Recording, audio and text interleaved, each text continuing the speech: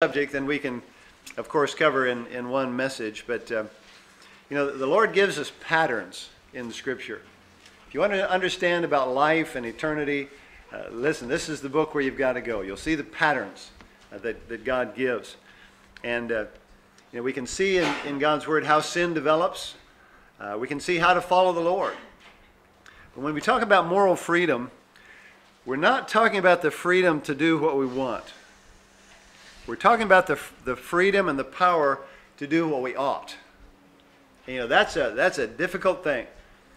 Paul talked about how, you know, the things he didn't want to do, he found himself doing. And the things he wanted to do, he found it so hard to do. It's hard. But God can give us the power and the freedom to live for Him. You know, right after creation, one of the patterns you see was the fall. And then, of course, man went into sin, and God brings the flood. And then, you know, God begins the process of redemption right from the beginning there. We see the patterns in God's Word. And as we read in Genesis chapter 3, just be aware that Revelation 12:9 tells us that this serpent is Satan. This is not just a snake. This is Satan, that old serpent, the devil, it calls him in Revelation 12:9. Let me read, starting here in Genesis chapter 3. Actually, before, we're going to have just a little diagram. It's on your sheet there as well. But, you know, the standard that God has, the gold standard, is that the spiritual is the most important.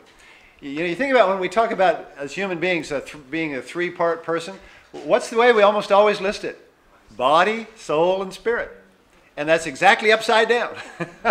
You know, God's standard is the most important part is the spiritual. And then the soul, and then the physical. Your soul is your mind, your will, and emotions, and so on. As we look here in Genesis chapter 3, we'll see that even though man was made in the image of God, even though he was born and made with the capability not to sin, they yielded to temptation. And we begin to see this pattern of sin's downward spiral. Genesis 3, starting in verse 1. Now, the serpent was more subtle than any beast of the field which the Lord God had made. And he said unto the woman, Yea, hath God said, Ye shall not eat of every tree of the garden? And the woman said unto the serpent, We may eat of the fruit of the trees of the garden, but of the fruit of the tree which is in the midst of the garden, God hath said, Ye shall not eat of it, neither shall ye touch it, lest ye die. And the serpent said unto the woman, Ye shall not surely die. For God doth know that in the day ye eat thereof, then your eyes shall be opened, and ye shall be as gods, knowing good and evil. And when the woman saw that the tree was good for food, and that it was pleasant to the eyes, and a tree to be desired to make one wise, she took of the fruit thereof, and did eat, and gave also unto her husband with her, and he did eat. And the eyes of them both were opened, and they knew that they were naked. And they sewed fig leaves together, and made themselves aprons. And they heard the voice of the Lord God walking in the garden in the cool of the day. And Adam and his wife hid themselves from the presence of the Lord God amongst the trees of the garden. And the Lord God called unto Adam and said unto him, Where art thou? And he said, I heard thy voice in the garden, and I was afraid, because I was naked, and I hid myself. And he said, Who told thee that thou wast naked? Hast thou eaten of the tree whereof I commanded thee that thou shouldst not eat? And the man said, The woman whom thou gavest to be with me, she gave me of the tree, and I did eat. And the Lord God said unto the woman, What is this that thou hast done? And the woman said, The serpent beguiled me, and I did eat. And the Lord God said unto the serpent, Because thou hast done this, thou art cursed above all cattle, and above every beast of the field. Upon thy belly shalt thou go, and dust shalt thou eat all the days of thy life. And I will put enmity between thee and the woman, and between thy seed and her seed. It shall bruise thy head, and thou shalt bruise his heel. Unto the woman he said, I will greatly multiply thy sorrow and thy conception. In sorrow thou shalt bring forth children, and thy desire shall be to thy husband, and he shall rule over thee. And unto Adam he said, Because thou hast hearkened unto the voice of thy wife, and hast eaten of the tree of which I commanded thee, saying, Thou shalt not eat of it, cursed is the ground for thy sake. In sorrow shalt thou eat of it all the days of thy life. Thorns also and thistles shall it bring forth to thee, and thou shalt eat the herb of the field. In the sweat of thy face shalt thou eat bread, till thou return unto the ground. For out of it wast thou taken, for dust thou art, and unto dust shalt thou return. And Adam called his wife's name Eve, because she was the mother of all living. Unto Adam also and to his wife did the Lord God make coats of skins and clothe them. We just stop reading there.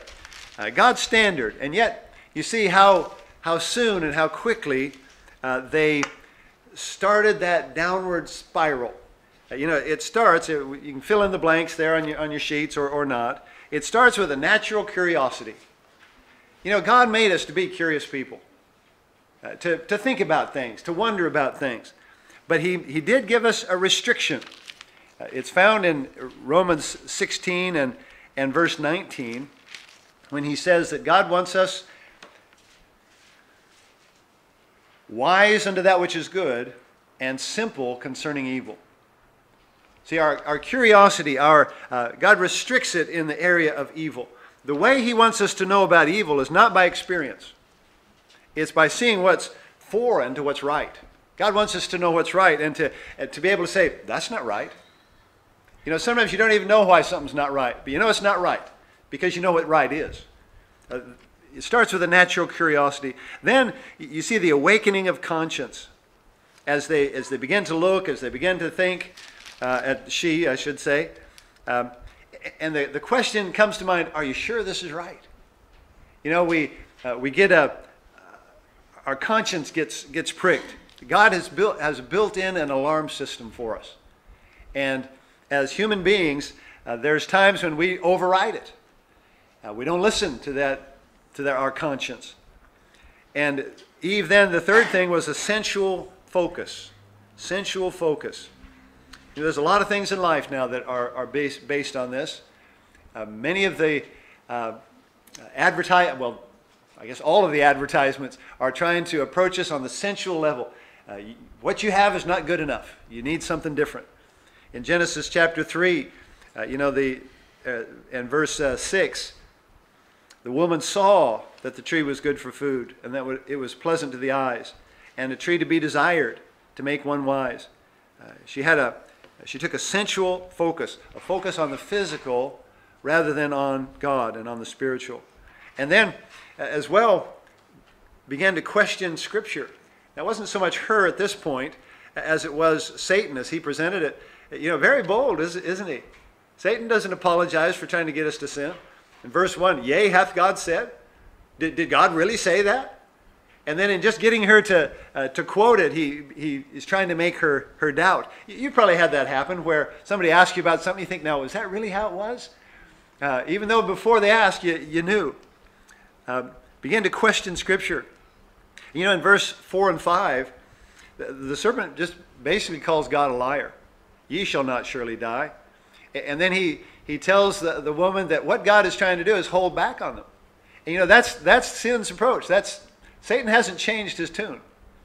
He wants us to have a sensual focus and to question Scripture and to think that if we follow Scripture, we're going to miss out on all the really good things in life. It's like somebody wrote a book or something called, Why Should the Devil Have All the Good Music? And you think, what an attitude to think that rotten music that many times the world has is what we need to make us happy. And that's exactly the approach that Satan was taking with Eve there. And then, of course, she violated her conscience. At the end of verse 6, she took of the fruit thereof, and did eat, and gave also unto her husband with her, and he did eat. A violation of conscience. And of course, at that point, we've all experienced it, awakening of guilt. You consider, your conscience is pricked, you override it, you do the wrong thing, and then you feel guilty. That's a good thing. But Adam or Eve at this point, and then Adam as well, their response to temptation is not the right one. We're all going to be tempted, but we need to have a different response than what they had. And the Bible says that they then, at that point, began to be separated from God. They tried to hide themselves, and verse 8, later on, in verses 23 and 24, God actually puts them out of the garden because of their sin. And that's the way sin is. I sometimes think of it like the bait on the hook. As a fisherman, you don't want the fish to think about the hook. You want him to think about the bait. And that's the way Satan tempts us. He attacks us at our conscience. In James, he gives us pretty much the same pattern. James 1, verses 14 and 15. Every man is tempted when he's drawn away of his own lust and enticed. Then, when lust hath conceived, isn't that a picture? Lust conceives, boom, the baby's out. It bringeth forth sin, and sin, when it's finished, bringeth forth death. We don't think of that when we're in the throes of temptation. God's standard is that we focus on the spiritual. Satan and flesh, wants us to focus on the physical. Go ahead and put up that second picture, if you would, Azrael. And the problem then, when we switch things around, the Bible uses a big word called concupiscence. It's when we have a sensual focus. The physical becomes the more important. Then the psychological and the spiritual becomes subservient to all of those. A wrong response to temptation we see in Genesis chapter 3. Now we see in their lives a wrong response to guilt. And we've all been there. We've all been tempted. We've all done the wrong thing and had guilt. But it's very simple what our response to guilt should be. What does God tell us to do when we're guilty? Yeah, confess. Agree with God. If we confess our sin, He's faithful and just to forgive us our sin. But instead of doing that, many times what we have is incomplete repentance. A lot of times in life we're sorry for the consequences of our sin, but we're not actually sorry for our sin. I've been there, you've been there, we've seen people like that. The Bible says in Proverbs 8:13, the fear of the Lord is to hate evil. We've talked quite a bit lately, especially on Wednesday nights, about the fear of the Lord. And here's a definition. The fear of the Lord is to hate evil. And it's not the consequence that should bother us as much as the sin against God. The problem with repentance over consequences is that it gives us a secret envy of those who get away with it. We think others, oh man, they're getting away with it. They're enjoying the pleasures of sin. Oh, poor me, I got caught. We need to have complete repentance, not just sorry for the consequences, but sorry for our sin against God. And it leads us oftentimes to compensate, religious compensation. There's people who get involved in religious activity. They get involved in humanitarian activities to try and salve their conscience. You see the reaction of Adam and Eve, and if it wasn't such an awful situation, you'd laugh. They sewed fig leaves together. Can you imagine? Sewing fig leaves together to try and cover themselves. And yet that's no more ridiculous than what many people do to try and say that they're okay before God. And of course, that leads to frustration. When there's no solution for our sin, and we're dealing with guilt, and it's a constant cycle, there's a terrible frustration. This is why, and this is when many youth drop out of Christian circles.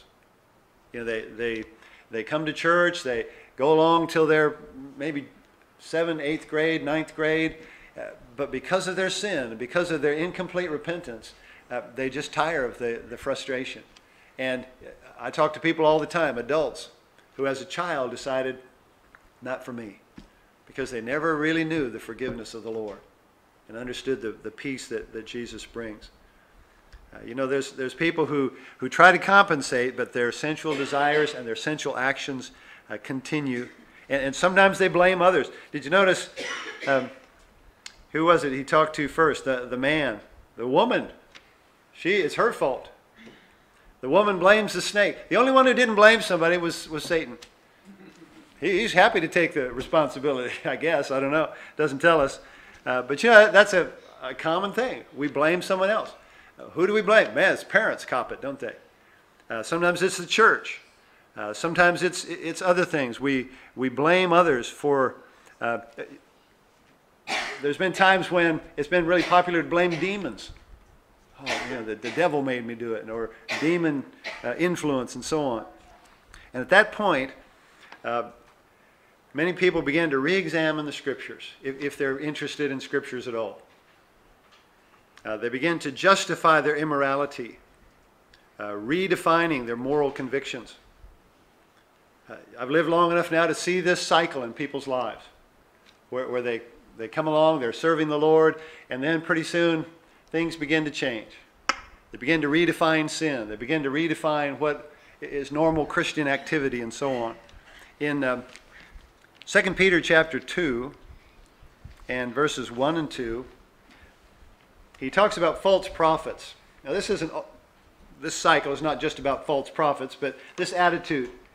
He says there'll be false teachers who privily shall bring in damnable heresies, redefining Scripture, making up their own truths, even denying the Lord that bought them. You know there's people who are in churches, so-called Christian churches, who don't even believe that Jesus is Lord, who don't believe that He's the Son of God.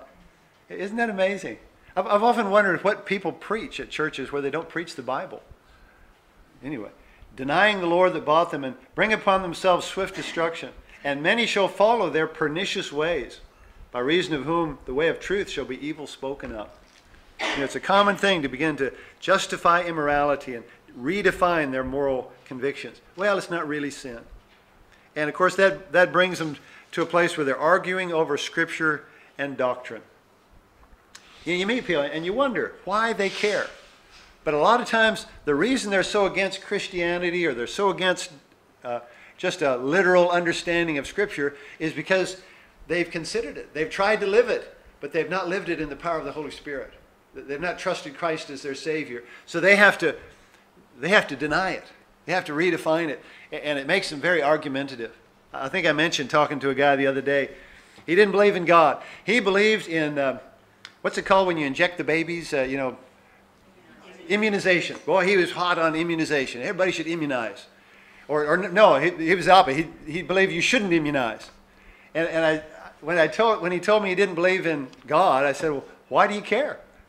What difference does it make? Immunize, don't immunize. If you don't believe in God, what difference do all these things make? But you see, I'm pretty sure somewhere down the line, he's considered Christ. And his life hasn't matched up, and he's not dealt with it with repentance. He's dealt with it in his own way and tried to compensate. Oftentimes these are people who are religious but ignore the Bible. Sometimes these are people who don't believe in God. But when people don't believe in God, it's not an intellectual problem. It's a moral problem. And be kind to people, in a sense, when they don't believe in God. Bring them to their conscience. Don't try, we don't have to argue all the things out scientifically. That's not why they're evolutionists. It's because of their heart. And we need to bring them to the Lord and bring them to what they are before God. In Titus chapter 3, he says, a man that's an heretic after the first and second admonition reject, knowing that he that is such is subverted and sinneth, being condemned of himself. That's talking about in our church. We don't accept them, if they're teaching heresy as part of our church, but we do want to reach their heart. Moral problems. They couldn't handle the terrible guilt. And let me tell you, God doesn't want you to handle guilt. That's right. We need to understand that. God doesn't want us to handle guilt. Yeah, the world will give you pills. It'll give you they got all kinds of ways to deal with guilt, but it doesn't really deal with the problem. See, the reason we feel guilty is because we're sinners. It's when we do wrong. God is the one who'll handle your guilt. You hand it over to Him. In 1 Timothy chapter 6, the book that we're going through on Sundays, verse 3, he says, if any man teach otherwise and consent not to wholesome words, even the words of our Lord Jesus Christ, and to the doctrine which is according to godliness, he's proud, knowing nothing, but doting about questions and strifes of words. I've often thought, there's people who like to try and destroy us, what we believe, by their questions. You stop and ask them, they don't have answers. All they've got is questions. Whereof cometh envy, strife, railings, evil surmisings, perverse disputings of men of corrupt minds, and destitute of the truth, supposing that gain is godliness. From such withdraw thyself. They compensate, they rationalize. Go ahead and put up that third picture. And, it brings them to a place of, the Bible uses the term, being a reprobate. They just reject all standards. And you see that commonly in society. It's nothing new. It's not just new to our generation. But they just leave off the spiritual. They say there is no spiritual side to life. Adam and Eve did where this pattern leads to, they ran away. That's people's solution many times to problems. Have you ever known somebody like that? Anytime something tough came up, they ran away. I've known people like that. I've been a person like that at times. And in Genesis chapter 3 and verse 8, they hid. What a silly thing to think we can hide from God.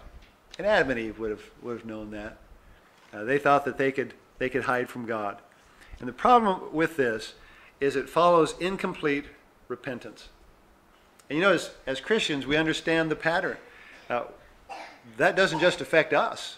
It doesn't just affect me as an individual. That will affect the people that know me. It'll affect the next generation. It can affect a whole nation. If you've read through the Old Testament, you'll see nations where they go away from God. Why? Because the leader, way back here, decided they could live in sin and get away with it. What a terrible thing. They deny that sin exists. They deny that God exists. But God offers us moral freedom. This is a wonderful thing. God offers us moral freedom. I mentioned at the beginning, it's not the freedom to do what you want. It's the freedom to do what you should. To do what God wants you to do.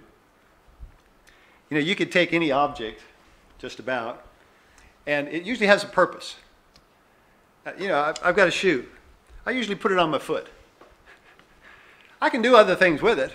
We've probably all driven a nail with a shoe at one time or another. But God has a purpose for us.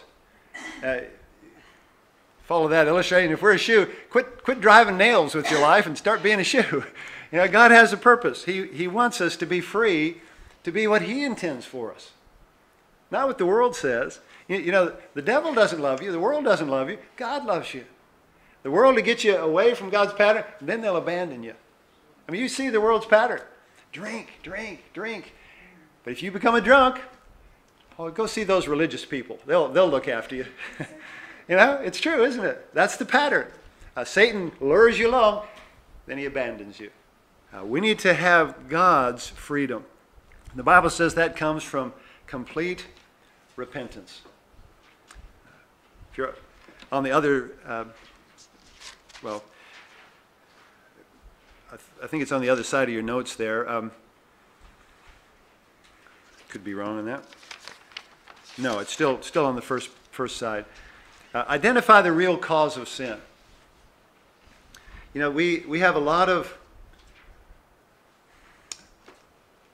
groups, philosophies that try and explain sin away from a heart that's wicked.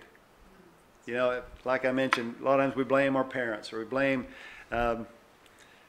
physical things and so on. We need to identify the real cause of sin. You come right down to it, it's that we want to be God instead of God being God. We want to be the boss instead of Him being the Lord. And that's what Satan was tempting them with. Hath God said? God just knows that if you eat of this, you'll be like God. And really that's what people want when they reject the Lord. Lord means boss. When we don't repent, it's because we've dethroned God. God is the one on the throne. Secondly, realize the consequences of sin to God. Do you ever think about that? Isaiah, in Isaiah chapter 53, many years before the crucifixion, describes it and describes some of the cost to the Lord of our sin. Isaiah 53, verse 3, He is despised and rejected of men, a man of sorrows and acquainted with grief. And we hid, as it were, our faces from Him. He was despised, and we esteemed Him not. Surely He hath borne our griefs and carried our sorrows. Yet we did esteem Him stricken, smitten of God, and afflicted. But He was wounded for our transgressions. He was bruised for our iniquities. The chastisement of our peace was upon Him, and with His stripes we are healed. Sin cost God. God was manifest in the flesh. And the reason he did, the Bible talks about the Lamb slain from the foundations of the world. Maybe it says before the foundations, I think it does. Jesus came knowing why he came. God created us knowing we'd sin. And yet he loved us that much. It cost God to invest in us, to have the fellowship that we can have with the Lord. Realize the consequences of sin to God and agree with God. Confessing, when the Bible says if we confess our sin, he's faithful and just to forgive us our sin. Confessing is just to agree with God. God says, you're a sinner. Confession says, yes, I am. Isaiah 55 and verse 7, he says, let the wicked forsake his way, and the unrighteous man his thoughts, and let him return unto the Lord, and he'll have mercy upon him, and to our God, for he will abundantly pardon. In Psalm 38 and verse 18, you find that.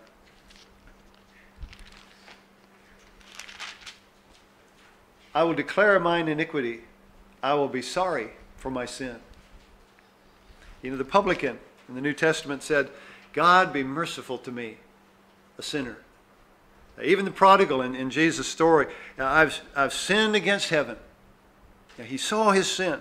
If we excuse sin or we try to earn forgiveness, we're not really agreeing with God, are we? And many times, we can be confronted by our sin, and sometimes we just think we can push it away, we can ignore it, but every time it hurts our conscience. It hurts our relationship with the Lord. Every sin proves that God's word is accurate. It's an amazing thing, isn't it? Every sin that we commit, it just proves that God's word is accurate. Jeremiah wrote it this way in Jeremiah 17 and verse 9. The heart is deceitful above all things and desperately wicked. Who can know it? In Romans 3:10 he says, as it is written, there's none righteous, no, not one. Yet I'll challenge you. You ask people about their goodness. And most of us declare our goodness. But is God convinced? We need real repentance, complete repentance before God. Repentance is to turn from sin and self to God. And then we need to let the Lord rebuild us. This is where on the back of your sheet there, we need to learn to hate evil. Now, the danger here, the problem is, we don't want to focus on our sin. We don't want to focus our life on sin, but we do need to hate evil. The Bible says that the fear of the Lord is to hate evil. The verse we read in Proverbs. Some of the things you can do is to minimize the benefits of evil. You'll probably remember the verse where it talks about Moses. Moses had a choice. He was in the most powerful nation in the world at that time, in Egypt. He had a choice. He could go with Egypt. He was part of the leadership.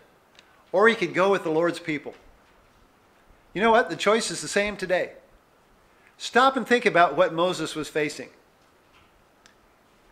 Scroll forward a few years. Egypt is no longer the most powerful nation in the world. Its army's been destroyed. Its people have been humbled. Things can change pretty quickly, can't they? Now, you can identify with the world, but I'll guarantee you, the Bible says in Hebrews 11, verse 25,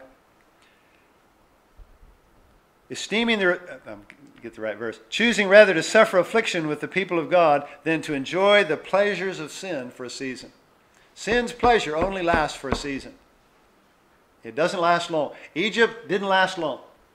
We were talking today saying, boy, I wouldn't want to visit Egypt. I'm scared to go there. They kill tourists there. No, I don't know. There's probably, I'm sure there's some good things there. They make good sheets there. But we need to learn to minimize the benefits of evil. We can identify with the world, but listen, it won't last. It won't last. Moses chose to suffer affliction with the people of God. And he's a prime person in history because of his choice. There's not many people in the world that know anything about history that don't know about Moses. God used him. Secondly, magnify the consequences of evil. minimize the benefits, magnify the consequences of evil. We need to understand the harm that evil does. Like I said, we don't want to focus our life on evil, but we just need to have an understanding. There's no benefit to it. In Exodus chapter 34 and verse 7, the last part of the verse, he says, visiting the iniquity of the fathers upon the children, and upon the children's children, unto the third and to the fourth generations. You just think of that. We think of sin as something personal. But listen, the Bible says, be sure your sin will find you out. And it doesn't just affect us. It affects our children. It affects our grandchildren. It affects our great-grandchildren. Someone did a study of two families in America. One of them was a wicked man. He cost the government millions because most of his offspring spent their time in prison. The other man was a godly man. He didn't cost the government anything.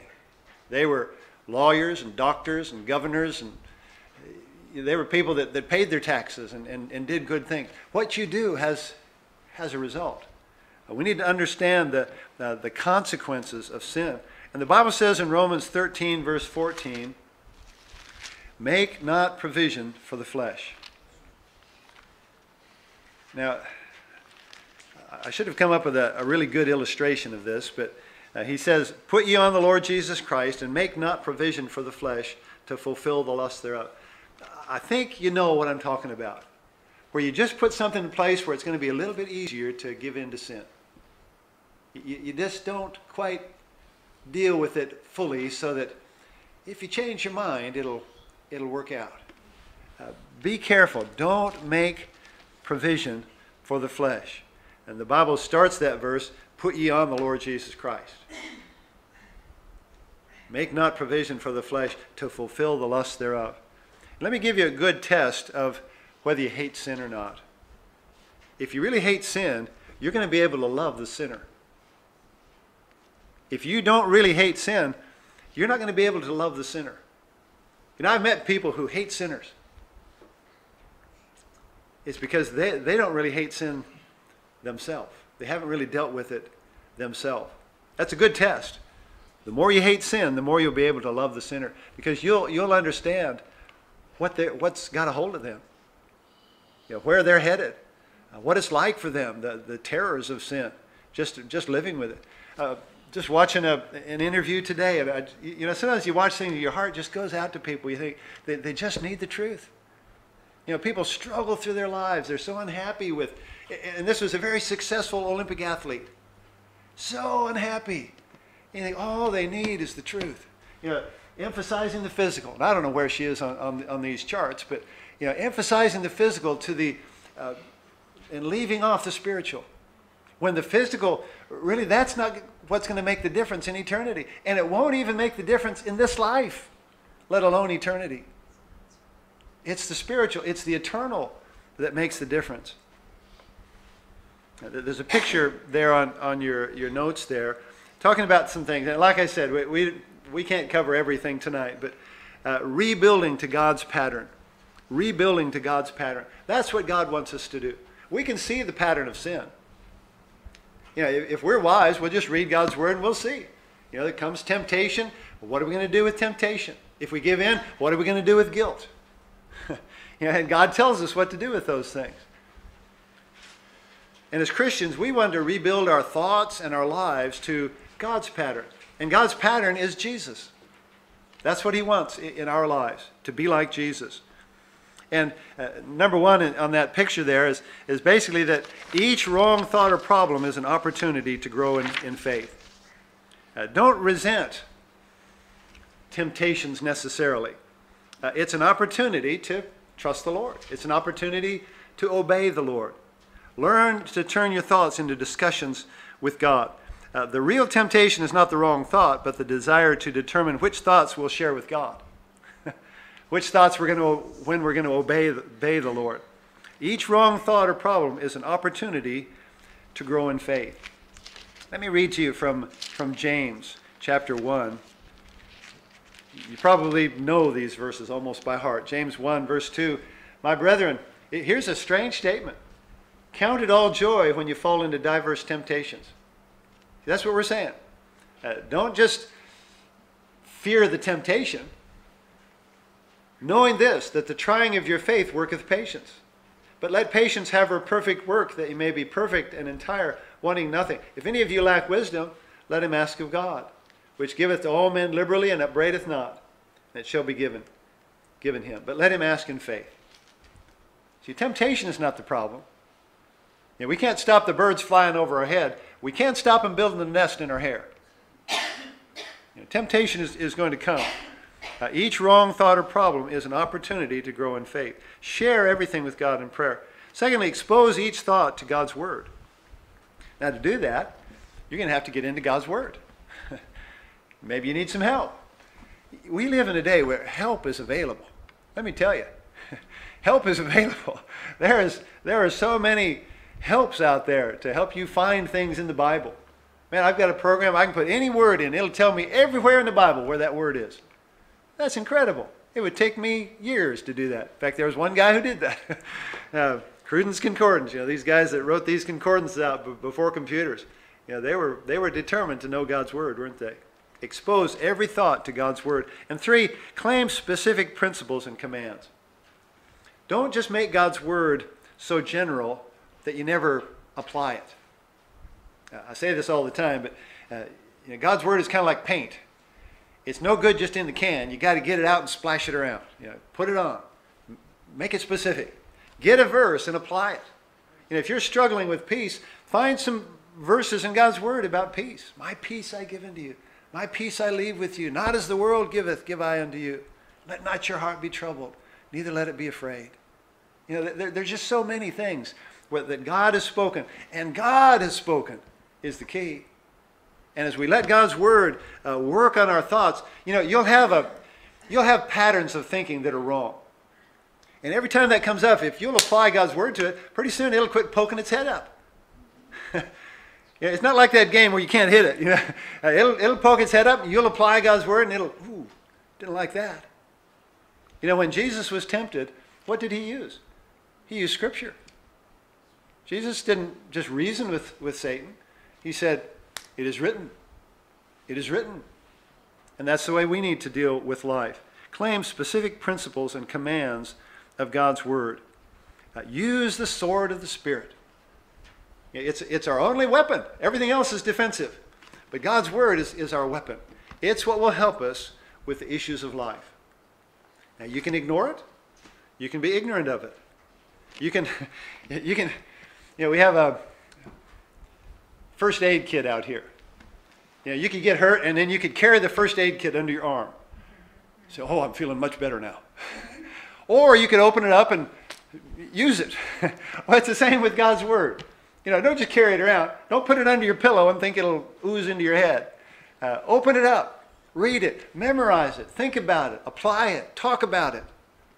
Now, don't be afraid. God will help you.